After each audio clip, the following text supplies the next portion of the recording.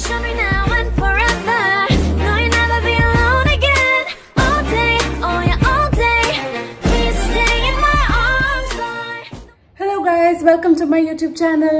കുറേ നാളായി ഇങ്ങനത്തെ ഒരു കാഷ്വൽ റാൻഡം വ്ലോഗ് ചെയ്തിട്ട്. First of all good morning. ആദ്യമായിട്ടാണ് ഞാൻ ഈ ഒരു സമയം ഞാൻ കാണുന്നത്. പൊതുവേ ഞാൻ വളരെ ലേറ്റ് ആയിട്ടാണ് എഴുന്നേൽക്കുന്നത്. Welcome to the video. നമ്മുടെ മെയിൻ വ്ലോഗിലോട്ട് പോകുന്നതിന് മുന്നേ ഒരു ഇൻഫർമേറ്റീവ് ആയിട്ടുള്ള കാര്യം എൻ്റെ വ്യൂവേഴ്സായിട്ട് ഷെയർ ചെയ്തതിന് ശേഷം പോകാമെന്ന് വിചാരിച്ചു. നമ്മൾ എന്തൊരു സ്കിന്നിൽ അപ്ലൈ ചെയ്യുന്നൊരു പ്രോഡക്റ്റും ഏറ്റവും സേഫ് എന്ന് പറയുന്നത് നമ്മളൊരു ഡെർമറ്റോളജിസ്റ്റിനെ പോയി കൺസൾട്ട് ചെയ്തിട്ട് അവരുടെ ഒപ്പീനിയൻ എടുത്തിട്ട് നമ്മൾ ട്രൈ ചെയ്യുമ്പോൾ കുറെ കൂടെ എഫക്റ്റീവ് ആയിരിക്കും. നമ്മുടെ ഇന്നത്തെ ബിസി ഡേയിൽ നമ്മളൊരു ഡെർമറ്റോളജിസ്റ്റിനെ പോയി കൺസൾട്ട് ചെയ്യുക, നമ്മൾ പോയി നിൽക്കുക, വെയിറ്റ് ചെയ്ത് കണ്ട് കൺസൾട്ടേഷൻ ഫീ ഓരോ പ്രാവശ്യം നമ്മൾ പോയി അവരുടെ കമ്മ്യൂണിക്കേറ്റ് ചെയ്യുമ്പോഴും നമ്മുടെ കയ്യിൽ നിന്ന് പോയിക്കൊണ്ടിരിക്കുന്ന ഒരു ഫൈനാൻഷ്യൽ സൈഡ് ഉണ്ടല്ലോ. ഇതാലോചിച്ച് പലരും ഒരു സ്കിന്നിന്റെ ആവശ്യത്തിന് വേണ്ടി ഒരു ഡെർമറ്റോളജിസ്റ്റിനെ കാണാനായിട്ട് പഠിക്കും. പക്ഷെ നമ്മളുടെ സൗകര്യത്തിന് നമ്മളിരിക്കുന്ന സ്ഥലത്തേക്ക് ഈ ഒരു വേൾഡ് നമുക്ക് കൊണ്ടുവരാന്ന് പറയുമ്പോൾ അതൊരു അടിപൊളി സംഭവമല്ല. അതാണ് നമ്മുടെ CureSkin ആപ്പ്. ഈ ഒരു ആപ്പ് നമുക്ക് പ്ലേ സ്റ്റോറിലാണെങ്കിലും ആപ്പ് സ്റ്റോറിലാണെങ്കിലും ഡൗൺലോഡ് ചെയ്യാൻ കിട്ടും. ഈ ഒരു ആപ്പ് ഡൗൺലോഡ് ചെയ്താലുള്ള ഗുണം എന്താന്ന് പറഞ്ഞു കഴിഞ്ഞാൽ നമുക്ക് നമ്മുടെ കൺവീനിയൻസിൽ നമ്മൾ എവിടെയാണോ നിൽക്കുന്നത് ആ ആപ്പ് വഴി നമുക്ക് ഡെർമറ്റോളജിസ്റ്റിന്റെ അടുത്തൊരു കൺസൾട്ടേഷൻ എടുക്കാം. നമുക്ക് അവരുമായിട്ട് കമ്മ്യൂണിക്കേറ്റ് ചെയ്യാനുള്ള ഒരു മീഡിയമാണ് ഈ ഒരു ആപ്പ് എന്ന് പറയുന്നത്. സോ ഈ ഒരു ആപ്പ് വഴി ഡെർമറ്റോളജിസ്റ്റ് ഞാൻ സംസാരിച്ചു, എന്റെ കൺസേൺസ് എല്ലാം കേട്ട് എന്റെ സ്കിന്നിന്റെ ടെക്സ്ചറും ടൈപ്പും എല്ലാം മനസ്സിലാക്കി ഏത് രീതിയിൽ എന്റെ സ്കിന്ന് റെസ്പോണ്ട് ചെയ്യുമെന്ന് മനസ്സിലാക്കി എനിക്ക് ഡെർമറ്റോളജിസ്റ്റ് ഒരു പാക്കേജ് അലോട്ട് ചെയ്ത് തന്നു. ഇങ്ങനെ ഒരു കിറ്റാണ് എനിക്ക് CureSkin എന്ന് അയച്ചു തന്നത്. ഈ ഒരു കിറ്റ് എന്ന് പറയുന്നത് എന്റെ സ്കിന്നിന്റെ എല്ലാ കാര്യങ്ങളും മനസ്സിലാക്കി എന്റെ സ്കിന്നിന്റെ കൺസേൺസ് എല്ലാം മനസ്സിലാക്കി അത് റെക്ടിഫൈ ചെയ്യാനായിട്ടുള്ള ഒരു ഫുൾ സൊല്യൂഷൻ ആണ് ഈ ഒരു ബോക്സിൽ ഇരിക്കുന്നത്. ആദ്യം തന്നെ CureSkinന്റെ ഒരു ജെന്റിൽ ഫേസ് വാഷ് ആണ്, ജെന്റിൽ ക്ലെൻസ് ഫേസ് വാഷ് ആണ്. ഇത് പേര് പോലെ തന്നെയാണ്, ഭയങ്കര ജെന്റിലാണ്. നമുക്കത് അപ്ലൈ ചെയ്യുമ്പോൾ തന്നെ മനസ്സിലാവും. എന്റെ സ്കിന്നിന്റെ ഇത് മനസ്സിലാക്കിയിട്ടായിരിക്കും എനിക്കൊരു ജെന്റിൽ ക്ലെൻസർ തന്നിരിക്കുന്നത്. പിന്നെ ഉള്ളത് ഒരു ബാരിയർ റീകൺസ്ട്രക്ഷൻ ക്രീം നമുക്ക് തന്നിട്ടുണ്ട്. പിന്നെ ഒരു ഗ്ലൈക്കോ ക്ലിയർ ക്രീം, അതാണ് ഈ ഒരു ബോക്സിൻ്റെ അകത്ത് വരുന്നത്. ഈ ഒരു റെജീം നമ്മൾ ഫോളോ ചെയ്യുമ്പോൾ മസ്റ്റായിട്ട് നമുക്ക് യൂസ് ചെയ്യേണ്ട ഒരു സംഭവമാണ് സൺസ്ക്രീൻ എന്ന് പറയുന്നത്. സോ ഈ ഒരു പാക്കേജിന്റെ കൂട്ടത്തിൽ CureSkinന്റെ തന്നെ ഒരു സൺസ്ക്രീനും കൂടെ നമുക്ക് തരുന്നുണ്ട്. ഇതിനകത്ത് SPF 30 PA+++ ആണ് ഉള്ളത്. സോ CureSkinന്റെ ആപ്പ് വഴി ഞാൻ എന്റെ കൺസേൺസ് പറഞ്ഞതിന് ശേഷം എനിക്ക് കിട്ടിയ ഒരു സൊല്യൂഷനാണ് ഈ ഒരു പാക്കേജ് എന്ന് പറയുന്നത്. ഇതിന്റെ അകത്ത് റെജീം ആ പറഞ്ഞിരിക്കുന്നത് പോലെ തന്നെ ഫോളോ ചെയ്താൽ എനിക്ക് നല്ല വിസിബിൾ ചേഞ്ച് എന്റെ സ്കിന്നിൽ ഫീൽ ചെയ്യുന്നുണ്ട്. CureSkin ആപ്പ് ഡൗൺലോഡ് ചെയ്യാനുള്ള ലിങ്ക് ഈ വീഡിയോയുടെ താഴെ ഡിസ്ക്രിപ്ഷൻ ബോക്സിൽ ഞാൻ കൊടുത്തിട്ടുണ്ടാവും. മാത്രമല്ല കമന്റ് സെക്ഷനിൽ എടുത്ത് നോക്കാൻ ഞാൻ അവിടെ പിൻ ചെയ്തിട്ടും ഇട്ടേക്കാം. നിങ്ങൾക്ക് ആ ആപ്പ് ഡൗൺലോഡ് ചെയ്യാം. ആപ്പ് ഡൗൺലോഡ് ചെയ്തിട്ട് നിങ്ങളുടെ സ്കിന്നിന്റെ എല്ലാ കാര്യങ്ങളും സംസാരിച്ച ശേഷം ഡെർമറ്റോളജിസ്റ്റ് ഒരു പാക്കേജ് പറഞ്ഞു തരുമല്ലോ.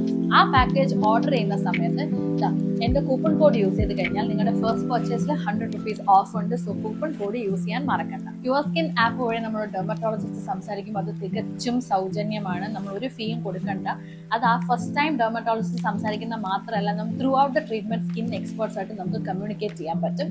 അതും ഫ്രീ ഓഫ് കോസ്റ്റ്. പിന്നെ എടുത്ത് പറയേണ്ട മറ്റൊരു അടിപൊളി ഫീച്ചർ എന്താണെന്ന് പറഞ്ഞു കഴിഞ്ഞാൽ നമ്മൾക്ക് എങ്ങനെ ന്യൂട്രീഷ്യസ് ആയിട്ടുള്ള ഫുഡ് കഴിക്കാം, നമ്മുടെ സ്കിന്നിന് ഇന്ന കൺസേൺസ് മാറാൻ എങ്ങനത്തെ ടൈപ്പ് ഓഫ് ഡയറ്റ് ആണ് നമ്മൾ ഫോളോ ചെയ്യേണ്ടത് എന്നുകൂടി ഈ സ്കിൻ എക്സ്പേർട്സ് നമുക്ക് പറഞ്ഞു തരുന്നുണ്ട്. അതേപോലെ ഓരോരുത്തരും എത്ര ക്വാണ്ടിറ്റി ഓഫ് വാട്ടർ ഇൻടേക്ക് ആണ് ഒരു ദിവസം എടുക്കേണ്ടതെന്നും കൂടി നമ്മുടെ സ്കിൻ എക്സ്പേർട്സ് നമുക്ക് പറഞ്ഞു തരുന്നുണ്ട്. സോ അതൊരു നല്ലൊരു പാക്കേജ് ആണ്.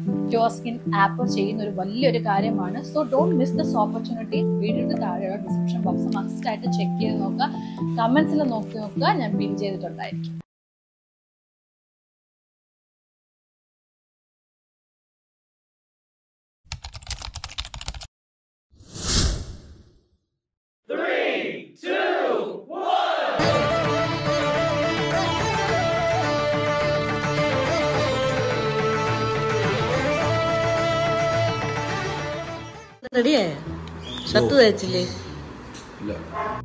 ചേട്ടൻ നേരത്തെ റെഡിയായി. അപ്പം ഞാൻ പെട്ടെന്ന് റെഡി ആകുമ്പോൾ ഒന്ന് ഷൂട്ട് ചെയ്തേക്കാമെന്ന് വിചാരിച്ചു. ആ സമയത്താണ് എൻ്റെ ക്യാമറ പണി പറ്റിച്ചത്.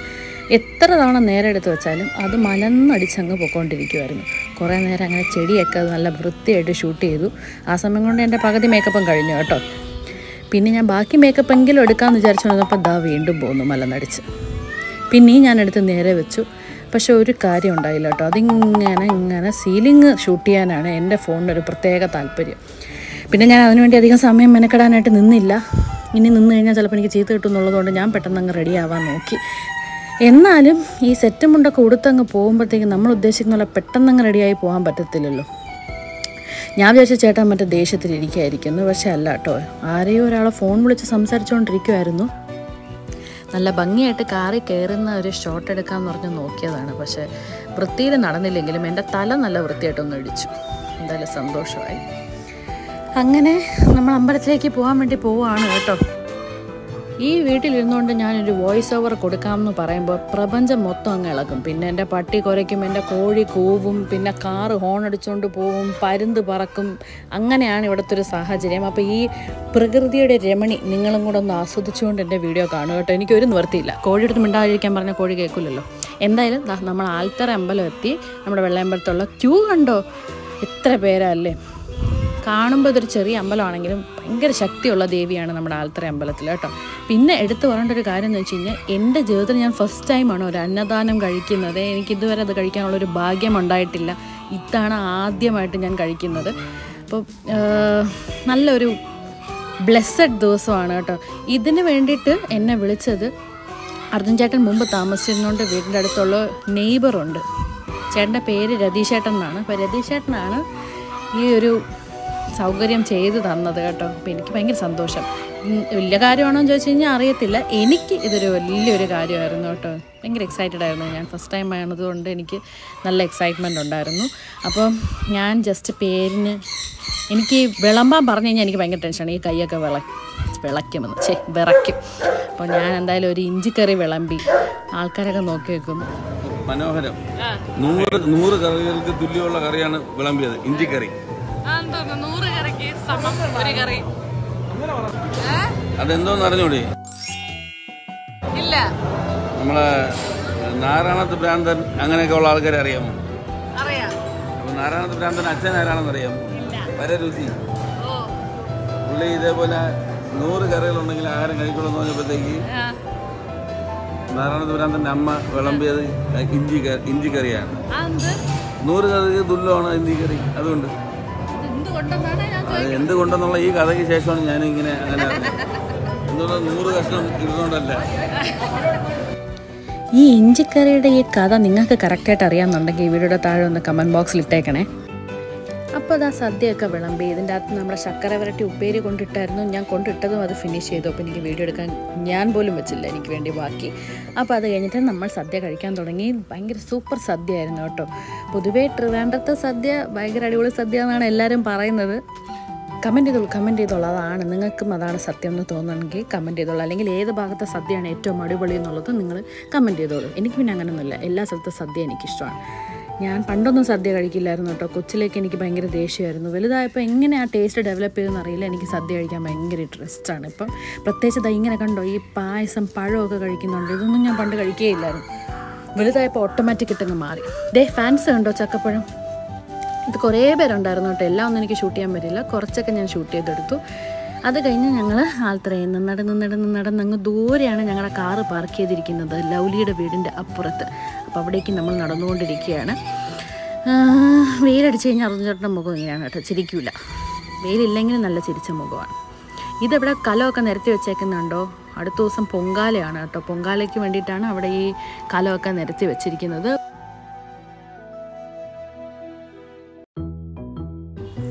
വീട്ടിൽ വന്നപ്പോൾ നമ്മുടെ പൂവ് ഉറക്കം എഴുന്നേറ്റൊക്കെ അങ്ങ് ഇരിക്കുവാണ് കേട്ടോ. നേരത്തെ എഴുന്നേറ്റുണ്ടെങ്കിൽ നമുക്ക് ഒരുമിച്ച് പോകാമായിരുന്നു, പക്ഷെ സാരമില്ല. അപ്പോൾ ഉറങ്ങി എഴുന്നേറ്റ ആൾ ഹാപ്പി ആയിട്ടൊക്കെ ഇരിക്കുമായിരുന്നു. കരഞ്ഞൊന്നുമില്ല. പാലൊക്കെ കുടിച്ച് കഴിഞ്ഞു. ഹാപ്പി ബേബിയാണ് ഇന്നത്തെ ദിവസം. അത് കഴിഞ്ഞ് കൊച്ചേവിടോട് കുറച്ച് നേരമേ എനിക്ക് സ്പെൻഡ് ചെയ്യാൻ പറ്റുള്ളൂ. അപ്പോഴേക്കും എനിക്ക് റെഡിയായി പോകേണ്ടി വന്നു. എൻ്റെ അമ്മയ്ക്ക് ഒരു അപ്പോയിൻമെൻ്റ് ഉണ്ട് ഡോക്ടറുമായിട്ട്. നമ്മളൊരു ചെറിയൊരു സർജറി പറഞ്ഞിട്ടുണ്ട് അമ്മയ്ക്ക്. അപ്പോൾ അതിൻ്റെ എന്താ പറയുന്നത് ബ്രീഫിങ്, അതിനായിട്ട് ഞാനും അമ്മയും കൂടെ പോവുകയാണ്. അമ്മയ്ക്ക് ഇപ്പോൾ ഒട്ടും സംസാരിക്കാൻ പറ്റുന്നില്ല. അപ്പോൾ അമ്മയ്ക്ക് ഡോക്ടറായിട്ട് കമ്മ്യൂണിക്കേറ്റ് ചെയ്യാൻ ബുദ്ധിമുട്ടുണ്ടല്ലോ. അപ്പോൾ ഞാൻ ഡോക്ടറായിട്ട് സംസാരിക്കാമെന്ന് വിചാരിച്ച് അങ്ങനെ ഞാനും അമ്മയും കൂടെ അങ്ങോട്ടേക്ക് പോവുകയാണ്. മോളെ ഞാൻ അരുൺചാൻ്റെ അടുത്ത് ഏൽപ്പിച്ചു. ടാറ്റാ ബൈ ബൈ ഒക്കെ പറഞ്ഞു. അരുൺചാട്ടനുണ്ടെങ്കിലും മോള് കരയത്തൊന്നുമില്ല കേട്ടോ. എൻ്റെ അടുത്ത് തന്നെ വരണം എന്നങ്ങനെ വാശിയൊന്നുമില്ല. അതിനുശേഷം ഞാൻ പോയി. അയ്യോ, രാവിലെ മേക്കപ്പ് ഇട്ടുകൊണ്ട് എന്നെ കാണാൻ തുടങ്ങി. മേക്കപ്പ് ഇടാത്തതുകൊണ്ട് എന്തോ ഒരു കുറവ് പോലെ, പക്ഷെ സാരമില്ല. നമ്മൾ പോകാൻ പോവാണ്. കാറിൽ കയറി. അമ്മയാണ് ഡ്രൈവ് ചെയ്യുന്നത്. നിങ്ങളൊരു കാര്യം ശ്രദ്ധിച്ചോ, ഞങ്ങൾ 2 പേരും പച്ചയാണ് ഇട്ടിരിക്കുന്നത്. Same pinch but no back pinch. Yes, ഒടുക്കത്തെ ബ്ലോക്ക് പറയാതിരിക്കാൻ വയ്യ കേട്ടോ. വണ്ടി എവിടെ നോക്കിയാലും വണ്ടിയായിരുന്നു. ശരിക്കും അങ്ങോട്ട് പോകാൻ നേരത്ത് വലിയ ബ്ലോക്ക് ഇല്ലായിരുന്നു, തിരിച്ച് വരാറായപ്പോഴാണ് ബ്ലോക്ക്. ഇത് നമ്മുടെ തുള്ളിച്ചാടുന്ന കൃഷ്ണനാണ് കേട്ടോ, തുള്ളിച്ചാടുന്ന കുഞ്ഞു കൃഷ്ണൻ.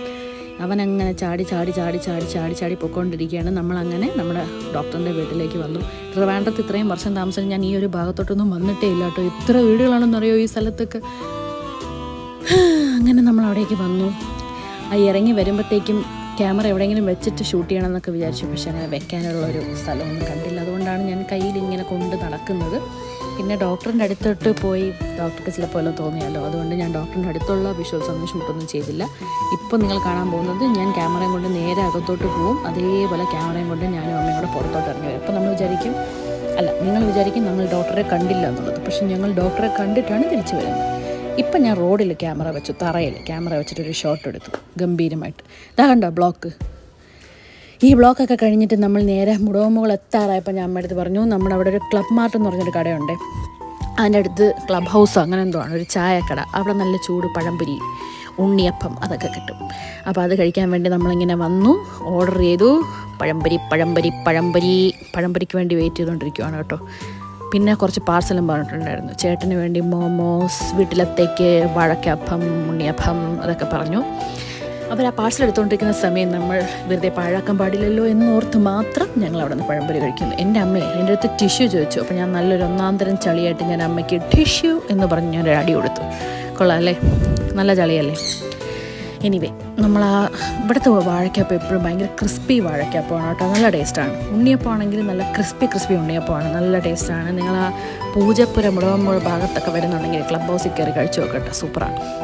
ഞങ്ങൾ തിരിച്ച് വരുന്ന വഴിക്ക് ഒരാളിങ്ങനെ അപ്രതീക്ഷിതമായിട്ട് ഞങ്ങളുടെ ഡാഡിയെ പറ്റി ഇങ്ങനെ പറഞ്ഞു കേട്ടോ. പുള്ളിക്കാരൻ HDFCയിലെ മാനേജറായിരുന്നു. അവിടെ അച്ഛനെ കണ്ടിട്ടുണ്ട്, വെരി പ്ലസൻറ്റ് ഫേസാണ്, നല്ലൊരു ജെൻറ്റിൽമാനാണെന്നൊക്കെ പറഞ്ഞ് ഞങ്ങൾക്ക് ഭയങ്കര സന്തോഷം. ചുമ്മാ ഒരു ഈവനിങ് വെറുതെ ഞങ്ങൾ അൺഎക്സ്പെക്റ്റഡ് ആയിട്ട് നമ്മൾ ഡാഡിയെ പറ്റി ഇങ്ങനെ കേട്ടപ്പോൾ കൊള്ളാം, നല്ലൊരു രസമുണ്ടായിരുന്നു കേൾക്കാൻ. അങ്ങനെ അതൊക്കെ സംസാരിച്ച് ഞങ്ങൾ നേരെ കാറിൽ കയറിയതാ വന്നപ്പോൾ എല്ലാവരും പുറത്ത് നിൽക്കുകയാണ്. അമ്മയ്ക്ക് ഭയങ്കര ടയർഡായിട്ട് ഫീൽ ചെയ്തുകൊണ്ട് അമ്മ ഇറങ്ങുന്നില്ല എന്ന് പറഞ്ഞു. അങ്ങനെ അമ്മ വീട്ടിലേക്ക് പോകുന്നെന്ന് പറഞ്ഞു. അപ്പം നല്ലൊരു ഈവനിങ് ആയിരുന്നു. ഇതിലേറ്റവും ബെസ്റ്റ് എനിക്കിഷ്ടപ്പെട്ട ഭാഗം നമ്മൾ ഇന്ന് അന്നദാനം കഴിച്ചതും പിന്നെ ഞാനും അമ്മയും കൂടെ ക്ലബ് ഹൗസിൽ പോയി ചായയും പഴംപൊരിയും ഉണ്ണിയപ്പം കഴിച്ചായിരുന്നു എനിക്ക് ഏറ്റവും ഇഷ്ടപ്പെട്ട ഭാഗം.